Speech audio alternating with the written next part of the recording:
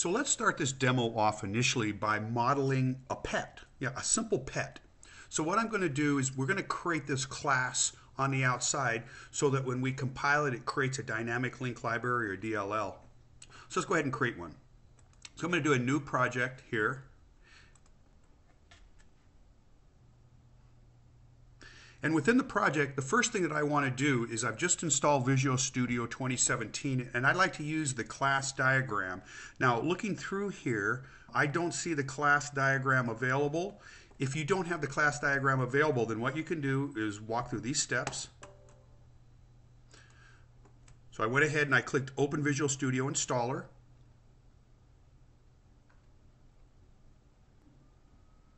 Once Installer opens up, I'm going to click up here on Individual Components. And by the way, the class diagram prior to version 2017 was automatically installed. And I'm told for some students, and I'm not sure what the rationale is or why, but it does install. It could be because you had an earlier version of Visual Studio on your computer. I'm not absolutely sure, but it did install on this computer, and I certainly did have an earlier version. So let's go ahead and do Individual Components, and then I'm going to work my way down here until I get to Code Tools. And look what's right at the very top, Class Designer. I'm going to go ahead and click that. Goes ahead and adds the class diagrammer. You'll see it over here working a little bit, and then I'm going to click Modify. So as it turns out, it took about 15 minutes for me to do the install. About 8 gigabytes is what it reported had to download and install. So it took a lot longer than I had originally anticipated. And while that was going on, I thought a little bit about some of the issues that were coming up of why some people were seeing the class diagram and why some weren't. And it could be because I'm using, as well as in the classroom, we're using a community version. And perhaps that's the lowest end application that they have in Visual Studio, and perhaps the community version doesn't have it, because I do have a lot of students that either went out and downloaded the Pro or the Enterprise version of Visual Studio, and perhaps that's where the difference lies. But nonetheless, we know how to go back in and do the install. It takes me back to this screen. I'm going to go ahead and close it out. And by the way, one of the things that it did do while the install was going on is it shut down my Visual Studio in the background and started back up again. So let's go ahead and close this out. Jump back over. I'm going to do a File, New Project. And what we're going to do again is we're prototyping a pet. So we're going to come through and decide what properties we would decide to put in a particular pet object. So the first thing I'm going to do is create a class library. Ultimately, what we want to do is, the reason we're doing a class library again is that that's going to generate a dynamic link library, and then I could use this dynamic link library anywhere. Just like we would use tools, for example, that we might put into a DLL and use it on our applications. We've covered that in a previous lecture before. The class library generates a DLL. I've got a folder I've created out there already on my drive C called Inheritance. I'm going to go ahead and simply call this Pet. Of course, what's going to end up happening out of here is it's going to create a namespace called Pet, and inside the Pet it's going to have a class. And that class is probably going to be called Class 1. Let's take a look and see what happens when it creates it.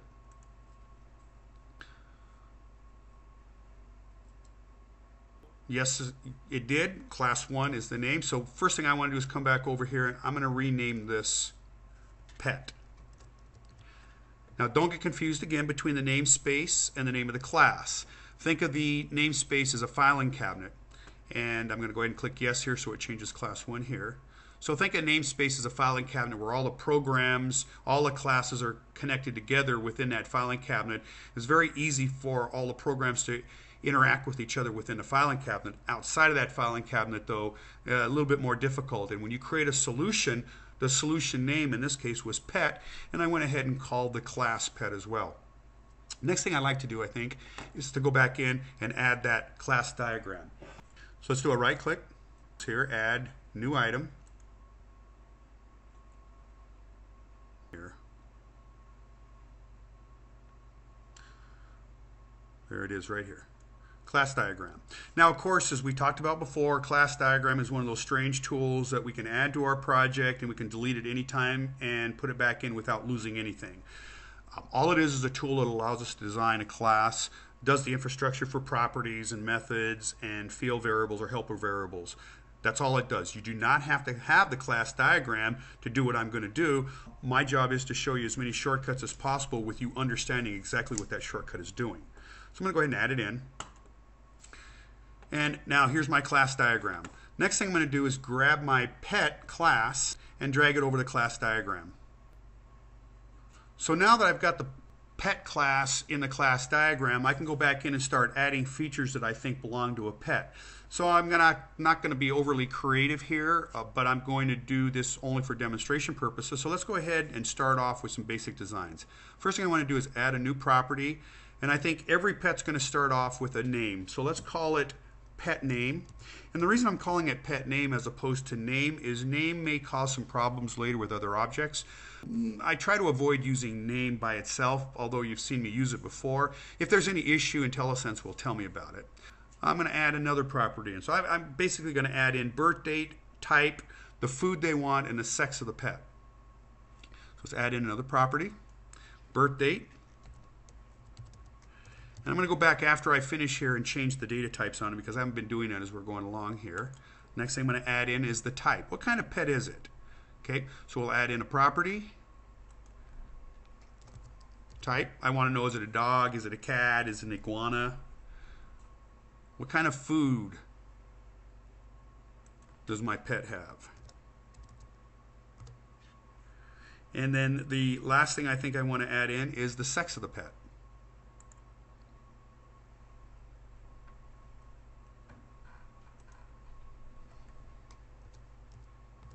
Now after I get those added in, I'm going to start from top to bottom, walk over to here to my properties, and declare each one of these as a data type. So I'm down a little bit low here. Notice what it did is it put all my properties in alphabetical order. I'm not sure if there is any way of overriding that. I wish it would put it in the order that I have it, but nonetheless I can change it in the code if I want to. First thing is birth date. That's going to be not of type integer, as you see over on the right hand side, but I'm going to come back in and call it of date time. I wish that over here they had IntelliSense that would pop up, but they don't, so you have to make sure you type in the data type correctly or you're going to get an error. Next thing is food. That's going to be of type string. The pet name is also going to be of type string.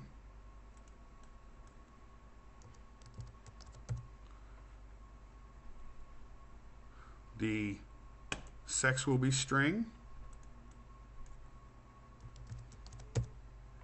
And then, of course, the last one is type, and that will also be of type string. Now, I'm going to keep it simple. I could go back in here and make this far more complicated because I need to make sure that sex, for example, might be male, female, neutered male, spay female, unknown. Type could be a variety of different things. And what I might want to do is go back in there and create classes to control the different data that's going to be put in. But that's not the purpose of this lecture. The purpose of this lecture is to take a look at inheritance. So let's take a look at the pet class that's been generated for us thus far. And you'll notice that it's got a brand new structure inside of here for generating classes than version 2015 did of Visual Studio. So very first thing I want to do is come back in here and I'm going to close my window out. It's giving me all these errors. And I think the very first step I want to do is go back in and start creating my field or my helper variables. So I'll do that right below the class, because remember now, in this particular case, my input is going to be pet name as a property, but I want to capture it down in my getters and setters down below as variables. First thing I'm going to do, I'll use a different technique than I've used before. Some people will choose to use an underscore, so I'm going to put an underscore in here. I'm going to call it pet name. Of course, I better give it a data type over here, string. So the first thing I need to do is go back in and set my helper variables. And I'll do so at the very top of the program. Again, I got to match each one of these. And remember now that the helper variable is that variable that is used to actually store all the values. Pet name is a property, and that just means that it's being passed through that portal pet name, and I need to capture it in a variable, and that's what the getters and setters are for. So that should be a little bit of a review there. So let's go ahead and do string. And I'll use an underscore this time around to indicate my helper variables. There's a lot of different techniques. I've seen case differences. I've seen O's in front of them. I've seen M's in front of them. As long as you're consistent, that is fine. Of course, it's going to be up to your team leader. So first thing I want to do is pet name.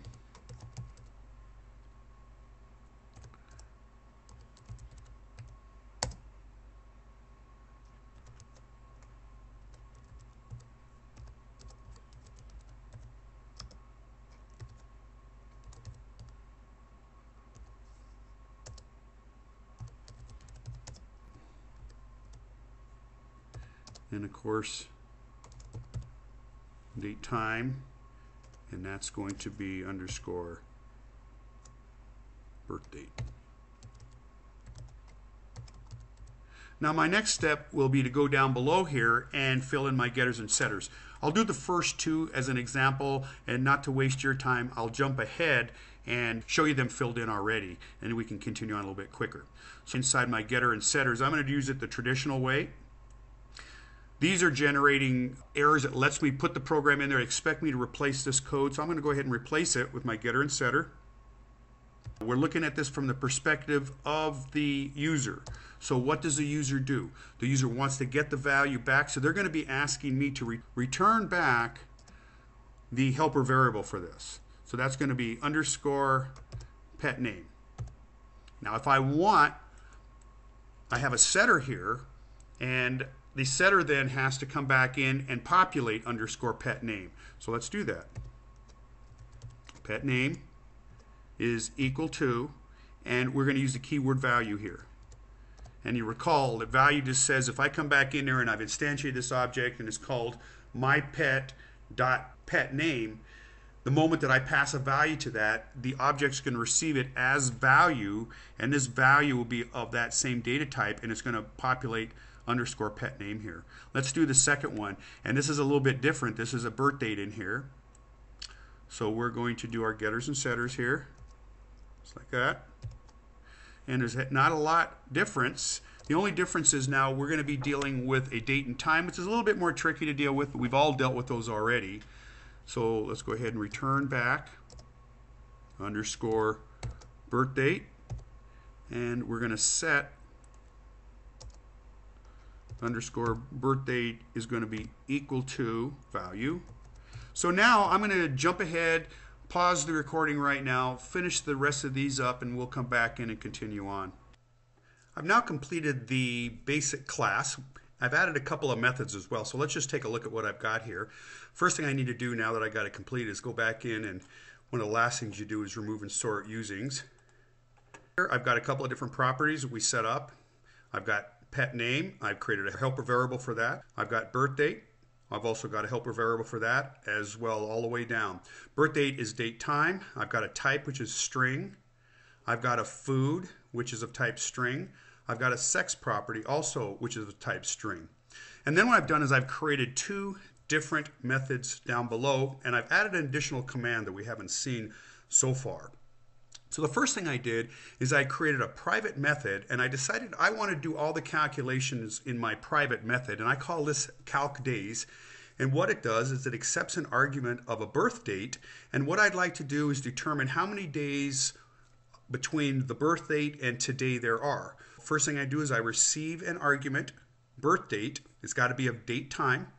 I then take date time. I got a variable called end date, and end date is made equal to date time dot today. That is a constant that we have out there. Technically not a constant because a constant doesn't change in values, but it is an object out there, date time, that we can pull a date time dot today or date time dot now to get information out. So I'm just going to move that into end date. And then my formula says return the end date minus our birth date. And once you calculate that, return that just in total days. And total days happens to be a date time method that when I'm dealing with date times here, I put parentheses around it, I hit a period, I'm going to get some additional properties returned back to me or additional methods available to me that are only within that date time data type. Notice that this is private, and what I'm trying to do here is I'm trying to emulate that concept that all your work is done in a private variable, and then getting to that private data happens in a public variable, or I should say a public method. So up above here now I have my public method. There's a new keyword we'll talk about in just a moment. It's called virtual. But my method is public string get pet info. So notice what it expects. It expects that it's going to return of type string. Let's forget the fact that this virtual is here. It's going to return of type string. The name of the method is get pet info. And again, the signature says there's no parameters being passed in because everything I need is already contained. I have access to it within this given class. So what I'm trying to do now is I'm using a string.format. If you don't understand the string.format command, it's an exceptionally cool command. I do have a strings lecture out there you could take a look at, and I talk about the string.format command, but it's a way to put a string together much easier than doing concatenation. And I'll explain it briefly here. What we've got is we've got a primary argument, which is the string that you want to have plugged information into. So I wanted to say pet, and then I want to say the number of days old the pet is. So what I do is I put a placeholder in here, and for every piece of data that I want to be plugged into this string, I put a different placeholder starting at 0. And in this particular instance, there's only going to be one argument in this string, and that's 0. So as soon as that string's over, I put a comma in here, and it then takes this piece of information right here, determines what it is, and it plugs it in to this argument location right here. It is a cool command. It works in not only in console applications and web applications, it works across the board. It's a very common command that I would suggest if you don't use it, you get used to using it. It's a great one. Now, notice what I'm doing inside here. I've got this method and I'm calling down below calc days. So the work is really going to be done in calc days. I'm passing down to calc days the birth date. Now, technically, I didn't even need to pass down the birth date because I had access to the birth date down here anyway as a variable. But I did it just as a demonstration here. Again, remember, I could have gotten rid of this and just referred to that. It's already in my scope. Let's go ahead and see how this object works. Oh, before I go on, I need to explain one item. As I build these classes, if I ever anticipate that there's a possibility that down the road somebody's going to want to extend this object and perhaps overload an existing object, they might want to change what get pet info means. In order to allow that to happen, virtual is placed here, which means that it's allowing later for get pet info to be subclassed and again to be extended. Notice down here it doesn't matter because I'll never have access to calc days outside of this class right here. So now let's go back over and take a look at the test application that I put together. So before I go on, I'm going to go ahead and build this just to make sure. As soon as I build it, it's going to tell me the location of where it's put. So there, right there at the bottom of the screen is a location of where my pet DLL is. And again, notice that the pet, the name of the DLL takes on the same name as the namespace up here. It's not getting the name from this, it's getting the name from right here. It's worked out well. Let's jump over to the test application. So I'm at my test application right now. Notice I've already got it filled in a bit. Let's go ahead and take a look at what I did. First thing I had to do is come back over here because this is a different project and I had to add into this project, do a right click, add references, went back in, I browsed, found the pet DLL here. That's interesting, that's staying on the screen. Found the pet DLL and I added it in. So now it exists inside of my references, which means those commands are now available to me. I want to go ahead and I need to instantiate that pet object. A couple of ways I could do it. I chose the long way. I went in here and said, let's take the right off the namespace dot the class name. And again, that popped up in IntelliSense. Watch this. Pet dot pet. So it dropped up, it popped off in IntelliSense. If I didn't want to do that, if I wanted to take a shortcut, and I think it's giving me that hint here, isn't it? Nope. So what I could have done is I could have come back in here and said using pet. In the moment that I did that, I would not have had to place this pet at the beginning of it. I could have simply gone back in there and completed it like that. But I'm going to go ahead and leave it longwise. I like that better. At this point in time, I'm instantiating a brand new pet object. I'm going to call it my pet. And the moment that I do that, I inherit in this new object all the characteristics of my pet, which includes the pet name, the birth date, the food, the sex, whatever properties that we put in that. So that's exactly what I did. I instantiated my pet and I started setting properties. My pet.petName is equal to Reagan. My pet.birthdate is equal to, and since birth date of time is of date time, I went ahead and created a date and I cast it using the parse command back into a date time, which let me plug it directly in. I've got my pet.food is equal to 4 cups. I've got my pet.sex is equal to male, M for male. And then what I've done down below is to show you that I can get to my pet methods. Let me just open this up and prove it. I've got dot here.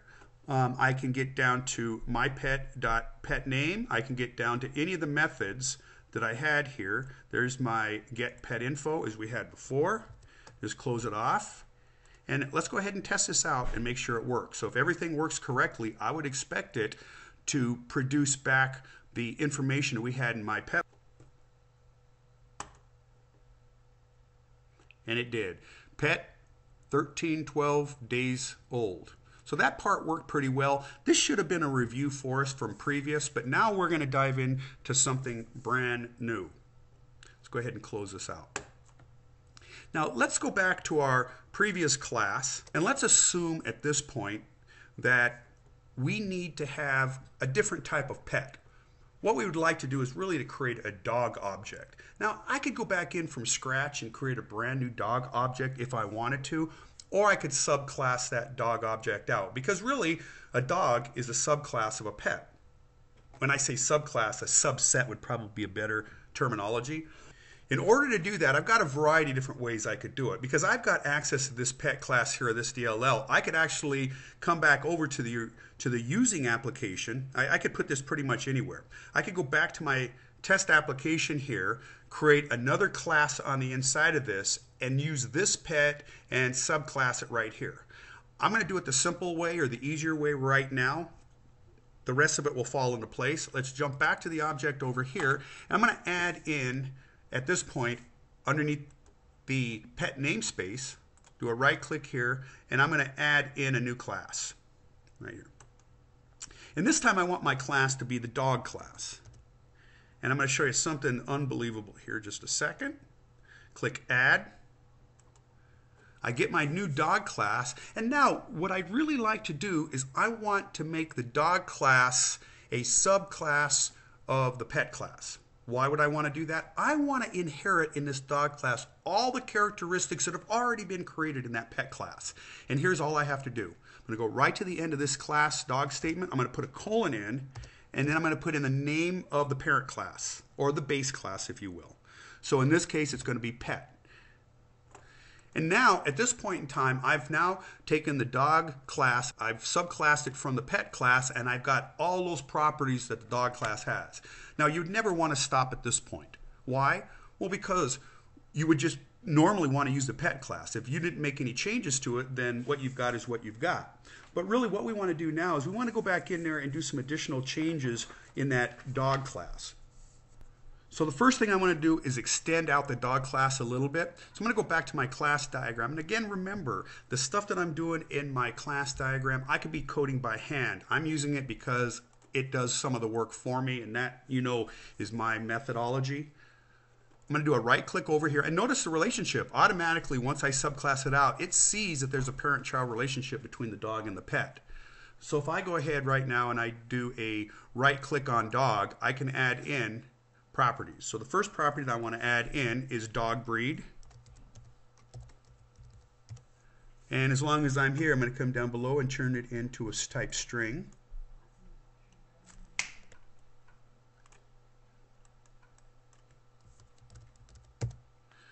We're going to assume our dog has a dog chip. Add in a property.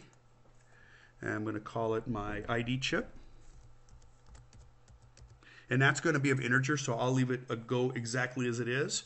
And we'll leave those as our two additional properties that we're going to add into the dog class. Now, in addition to the dog class, let's go back in and let's make some changes to it. I've got to do a little bit of cleanup here.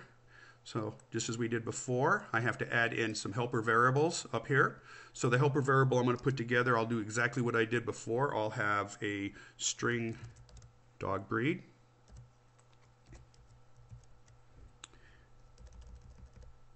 And then of course the last one we'll put in is int. So int underscore ID chip. And of course it'll only work if I'm careful on my case. Now I'm going to jump forward here and do my getters and setters.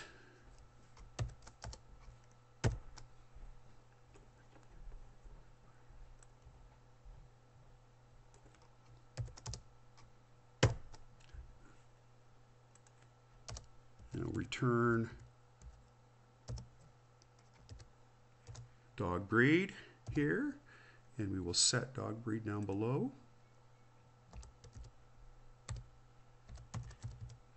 And we'll do the last with the ID chip here.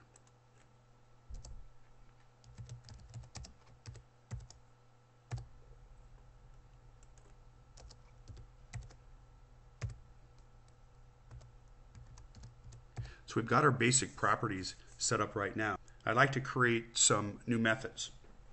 I want to change that original pet method that we had over here. And remember, in order for me to be able to change it, I have to add in this keyword virtual. That is the only thing that will allow it to be subclassed out. If I have another public method here, I could access the public method from the child, but I couldn't overwrite it. I want to have the ability to overwrite it. And this doesn't change anything if I was to instantiate this object by itself, but again, it does make it so that later, if I come back in, I can do this.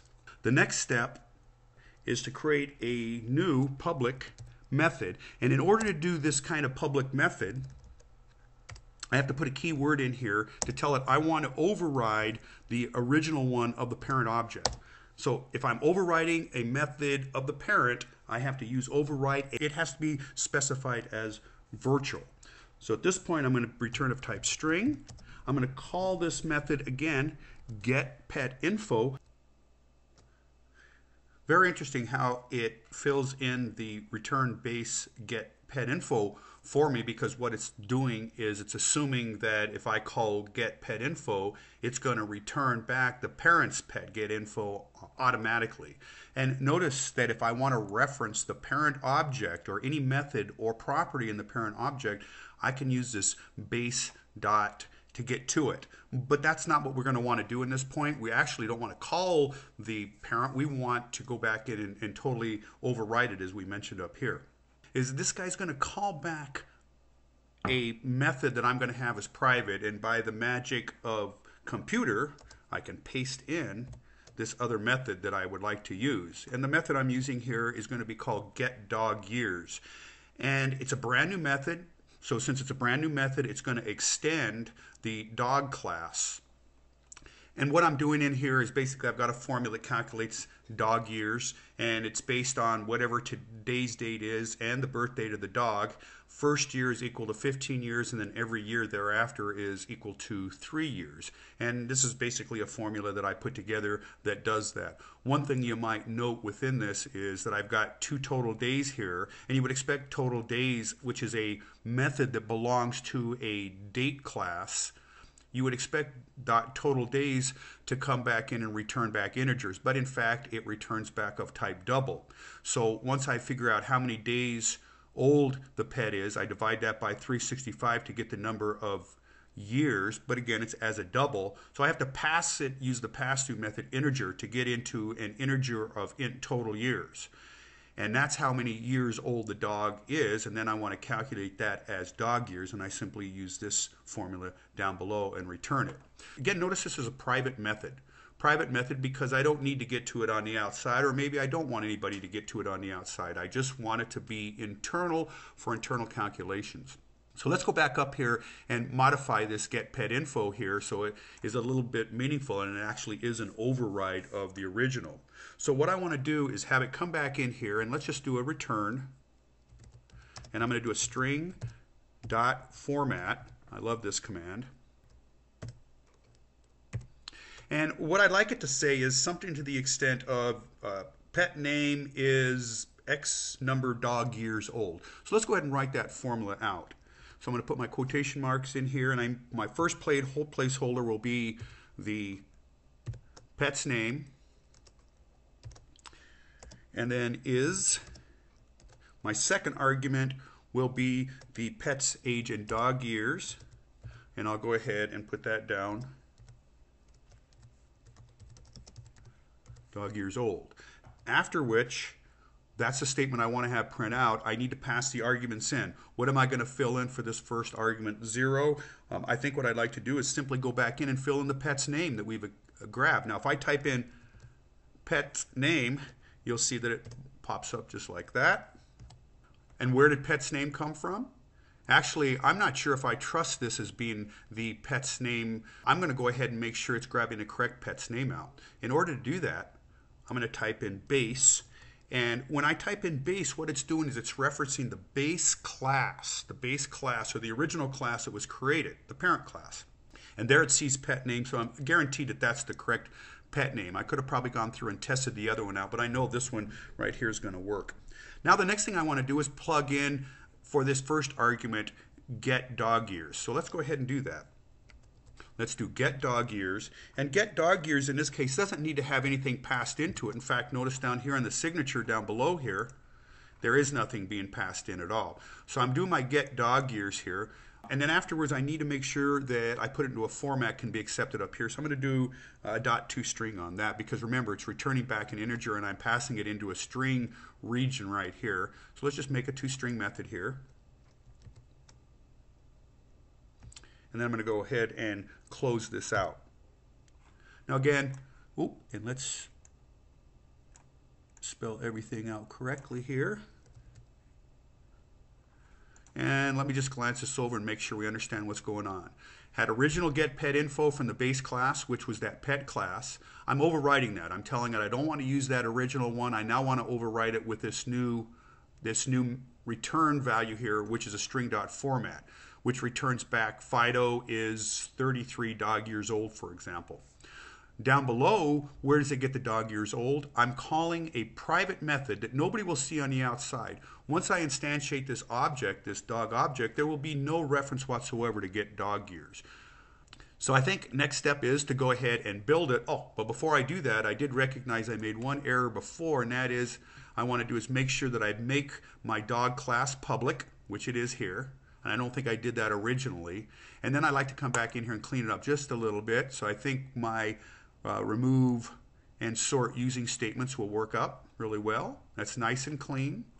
Let's go ahead and let's see if the pet class is the same way. It's all been cleaned up as well. And let's go ahead and build it. Make sure we have no errors in here. We've already created a test application before. I should not have to go back in and reference this new object. It should automatically reference it because it's in the same domain. But had I been doing this on one computer in one domain and say somebody else across the internet wanted a copy of my DLL, I would have to just provide them with this DLL right here, and every time I make a change to it, I would have to then notify them, provide them with the pet DLL. They would have to remove the previous reference and then go back in and add in the new DLL. But since this is in the same development environment and exactly on the same computer anyway, there's that relationship that's made where it knows where the specific test app is located at, and it knows where the specific DLL is located. So the moment that the DLL is updated, it goes back in and generally updates the test app. So let's go ahead and do that, jump over the test app and take a look at it. So we're back at our test application now. This is the one where we were testing out that pet class. And let's go ahead and make sure we run it and it still is functioning, that we haven't damaged anything. And again, it's still working. So let me close that out.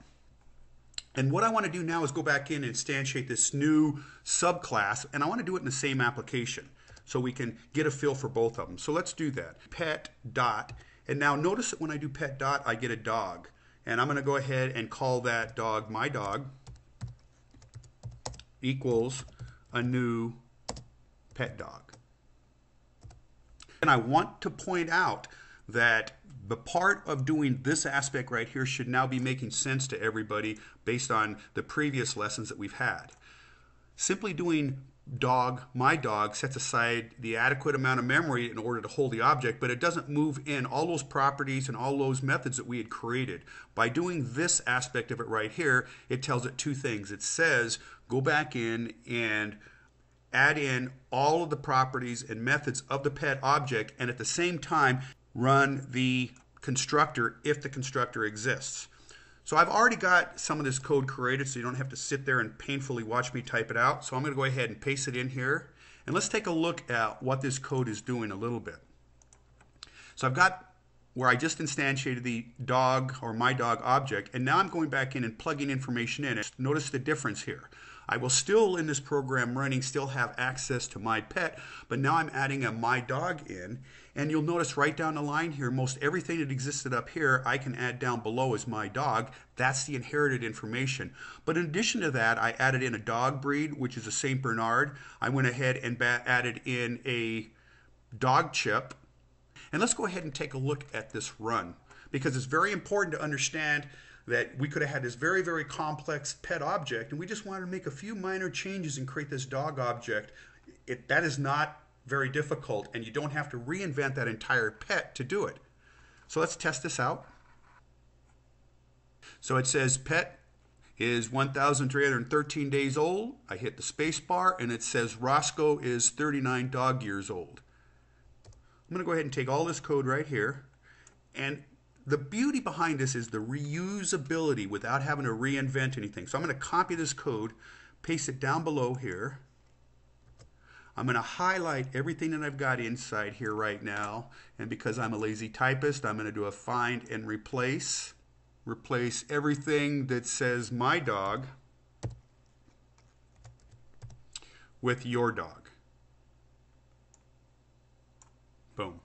Click OK. Now I go back in here and I'm going to fill a little bit of different information in. Fido, he's a poodle.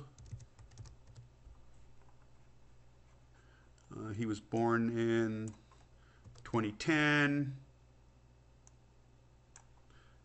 Month. He probably eats about 1 cup of food per day. And Fido is a strange name for a female dog. And Fido has a chip of 567. So let's go ahead and run this. And there's the first one. The pet is 13 days old. Roscoe is 39 dog years old.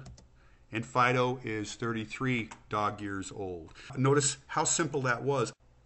Before we dive into our final demonstration, I'd like to go back in and show you one additional feature that we haven't talked about yet, or if I did talk about it, I talked about it briefly, and that is the ability to go back in and change the parent class and have that work its way down through the inheritance. So let's go ahead and jump over to the other application, the class app. And this time, I'm inside the dog class. I'm going to open up the pet class again.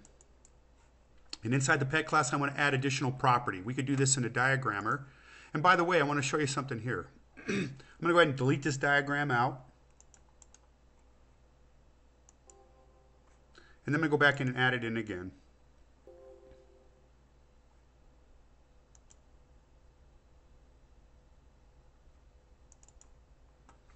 I'm going to throw the objects back on. Throw the pet back on again. Throw the dog back on again. I can go back in now to, let's go to the pet class. And in the pet class, I want to add in a new property. And I want that property that I'm adding back in. And by the way, this shows you that that class diagram is not an essential component of your application, that you can delete it out and add it back in at will. That owner is going to be over here of type string.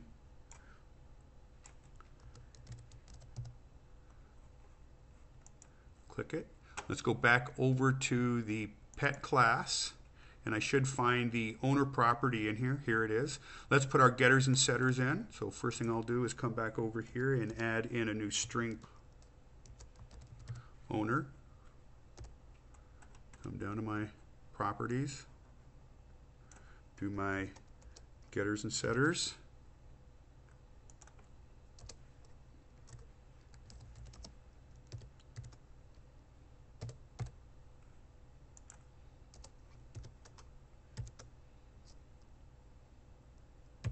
So every pet has an owner, and that's going to be equal to value here. I'm going to rebuild this entire project. Notice I went to the base class to do this. Let's build it. Make sure there's no errors. Said there were no errors on it. We should be able now to jump back over to our test application that we've created. In either one of these two objects, I should have access to owner. Let's take a look and see that's true. Let me jump right down here and say my pet dot owner is equal to Fred. And I should do my pet here. And then down below, same thing. I can show you that it's also been inherited in my dog. Owner is equal to Jane. Some very, very, very powerful things. Now, you may not see the overall value in something as simple as this. Wait a moment and let's get into this next demonstration. I'll show you how a little bit more practical approach could be used. In this demonstration, I want to show you how I can subclass a text box control, add a public method to the new text box child class, compile it, and add it back to my toolbox to be instantiated through drag and drop. So what I've done on the screen right now is I've added a brand new class, or I've opened up a brand new class. To do that, it was a new solution. I called it new text box, added an empty class to it, and now from that empty class, I've gone back in and added this. The name of the new class is new text box, and by putting a colon here and adding text box at the end, I'm asking that it inherit all of the features of the text box. Now this is one of those few controls that requires me to have to go back in and place partial here. And partial is because it wants to use the initializer to go back in and build the screen. And part of that initializer will restrict a little bit of what I can do right now. In this example, what I want to do is subclass text box in a new text box, and I'm going to add a method. And the method is simply going to count the number of words that exist in that text box at the time this method is executed. It's going to split the text box by spaces, and if you take the number of spaces that are in a phrase, you're going to come up with one less than the number of words. So I add 1 to that, and I'm returning that value. So it's a pretty simple step to go through. Again, I have to put partial up here. Let's go ahead and build it and make sure everything works okay. Now I've already created a test application. Let's jump back over and take a look at it. One of the problems with what I'm doing right now, and this is a Windows Forms test application, is I happen to be running my demonstrations on a UHD or ultra high definition 4K monitor. It happens to be an Alienware laptop. And as at the time that I'm recording this, Microsoft doesn't have a solution why we're not able to go back in and do Windows Forms on it, although there's always been talk about changes and workarounds. It's an interesting situation because most of the problems that are occurring, at least that are being reported to occur, are occurring on the new Microsoft Surface computers, and the Surface computers are also UHD 4K monitors, so I'm sure Microsoft's going to have to do something pretty soon. And what that does is that causes a bit of distortion in the Windows Forms. You cannot go back in right now and write a Windows Forms application in a monitor like I've got here. You'll have to go back in, and if you want to use that, you'll have to get a secondary monitor, make that your primary monitor during development, one that is lower than a 4K, develop on that, and when you're done, reset your primary monitor back to your tablet or your computer. Let's go ahead and take a look at what I've got here. First thing that I want to do is add this as a tool to my toolbox. So I'm going to open up my toolbox. For right now, I'm going to go ahead and pin it, and I'm going to do a right click and choose items. The difference between these two areas over here, as far as adding a reference versus choosing items, is choosing items will add the reference on my behalf and add the tool to the toolbar, whereas adding references simply adds the reference. I'm going to go ahead and choose items. It's going to take a moment. I'm going to browse. locate where that new text box is, and I'm going to open it, add it in, and then when I'm done, click OK. And if I did everything correctly, and notice I've created this form in advance. I wish that's what the form would look like when I run it, but it won't. And there's my new text box control. Now, had I gone back in originally, there's a lot of little things I could have done with that new text box control. If I wanted to play around with foreground color and background color, I'd have to investigate a little bit more of the paint. And the paint method is what allows you to go back in and design the screens. That's outside the scope again of this class. I'm going to simply grab that and drag it on and let it instantiate for me. And that's the great advantage of this. Had I gone back in and simply added that tool over on the right hand side, I could have added the toolbox by hand, gone back in, set the height, the width, gone back in and set the location on the screen. But the whole idea of having this toolbar ready with the Forms controller is the ability to drag and drop and have it build those basics for you. So here is the text box. It's created new text box 1. I'm going to leave it right that for test purposes. I've already got some code developed. Let's take a look at what we've got out here. First thing is I have my Form 1 constructor, and keep in mind, why is that constructor here? The constructor's there because that's what goes back and builds the form. That's what executes that code on the other part of the partial class, which is that code behind. So now down below here, I am testing to see if that text box length, if the information in a text box is greater than 0. That's necessary because there's actually a bug inside of the split method. What the split method does is it returns back the number of spaces that might exist. If no spaces come back, it should either return back 0 or a null. It actually returns back an array or a list of one item which is empty. So I have to work around that just a little bit. And that took a little bit of time to figure out where that mistake was. So in order to get around that, I do a new text box 1.text and I take the length of that. I could have also said .text equals quote quote or greater than quote quote I should say, and that also would have worked, but this is a little bit cleaner I think.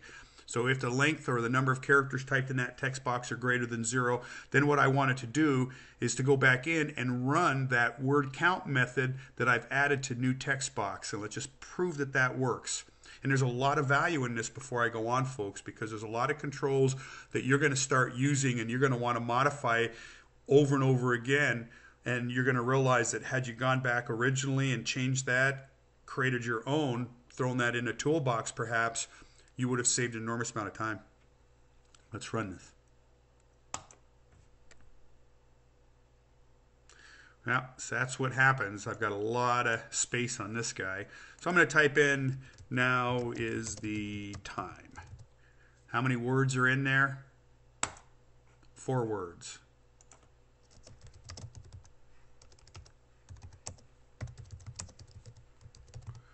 Number of words, 8. So I've now got a text box that has a method in it that's different than that parent text box. But the fact of the matter is, this text box is a child of this text box. But they're independent right now. I could distribute this new text box control without having that text box control present once it's sent to a DLL.